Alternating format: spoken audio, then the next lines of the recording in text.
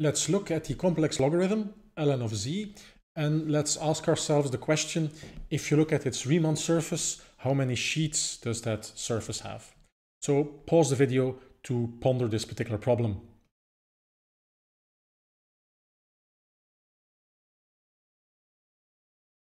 For starters, let's look at something slightly more familiar. So if we have the complex function z to the power of 1/2, so the complex square root, you know that if you plug in a single input, that there's basically two possible outputs that you can get out of it. And one is minus the other one. So this is a function which has two inputs for a single output, and therefore its Riemann surface has two sheets, as you well know. So here we have a different situation. Our black box here is the complex logarithm. If we plug in a single input, how many different outputs do we get out? So that's the question we need to solve.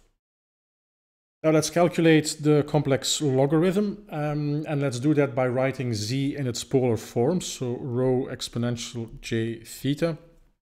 And then just by looking at the product, the logarithm of the product is just the sum of the different logarithms. So this becomes logarithm of the length r plus the logarithm of the exponential, which will cancel, and that's going to be j theta.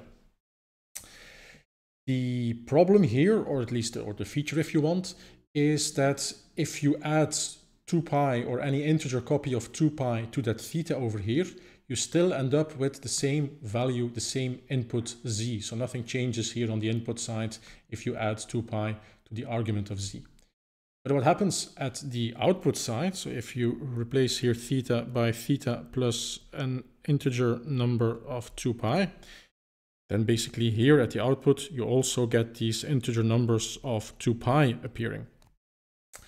And it doesn't really matter how many times you add or subtract 2 pi here, you will get a different result at the output.